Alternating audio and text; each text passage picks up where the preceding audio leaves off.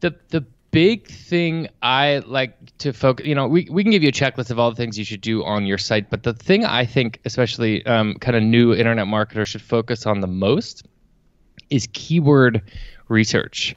And the basic idea here is we use third-party tools to figure out how people are searching for things.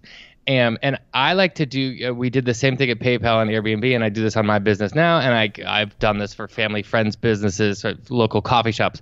But you can use keyword research to do what's called total addressable market sizing. You look at the whole universe of potential keywords your customers are Googling, and you create content around that, right? So I like to overinvest in this part of the process.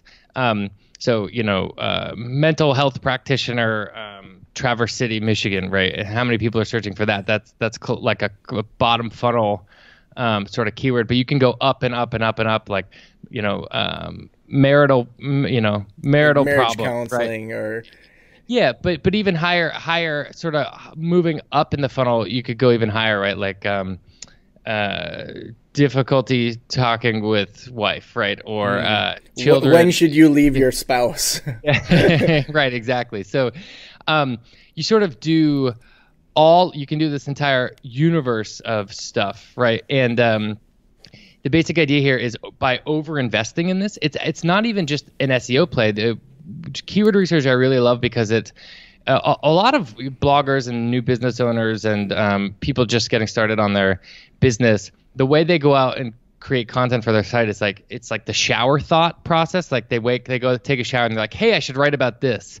And I really don't like that. I like taking a much more quantitative approach where you're looking at demand. You're looking at trying to lay out how people are Googling things and then solving your customers' problems there. And you can create that content in all aspects of it. So the basic idea is when you do this total addressable market sizing with keyword research, you lay out the entire universe of possible things your customers are Googling, and then you create content that answers it. And it's not just SEO. It gives you a better idea of how should I position my business, right? What kind of product should I be offering?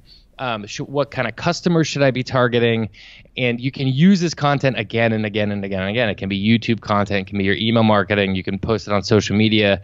It's not just driving traffic from Google and people searching on their desktop. It can be used for a lot of different things. So we could talk about the actual mechanics of how to get that page ranking, whether or not you should put the keyword in your title and your heading and in your images and things like that. But I think the basic big takeaway for